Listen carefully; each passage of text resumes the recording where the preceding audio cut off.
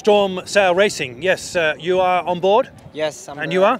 I'm Sivert. I'm the tactician and the spinnaker trimmer.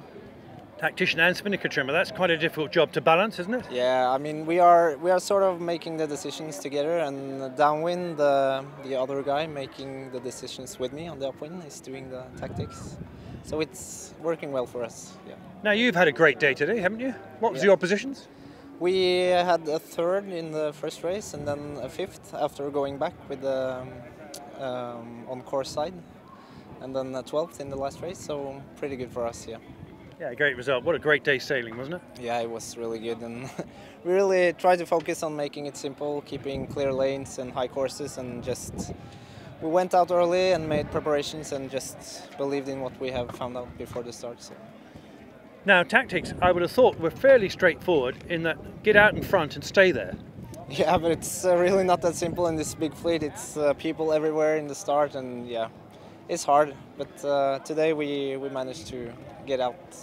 So. Now, we have seen you amongst the very busy parts of the mark rounding. Once the top 10 get round the top mark, it all becomes quite difficult, doesn't it? Yeah, it's people from everywhere, and it's really tight, and you have to be careful not to end up in bad positions and I mean collisions and everything. So there are a lot of port tackers coming in.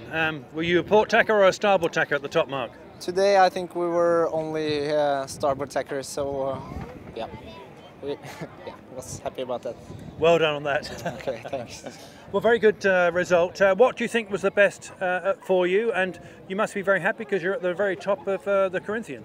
Yeah, I mean, yesterday was we were very unstable yesterday, and as I said, we just tried to make it a little more simple today.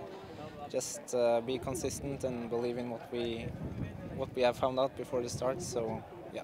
And what do you, as a tactician, you're looking out of the boat, not in the boat, but you're looking out at what else is happening around you. What did you learn today from some of the top guys?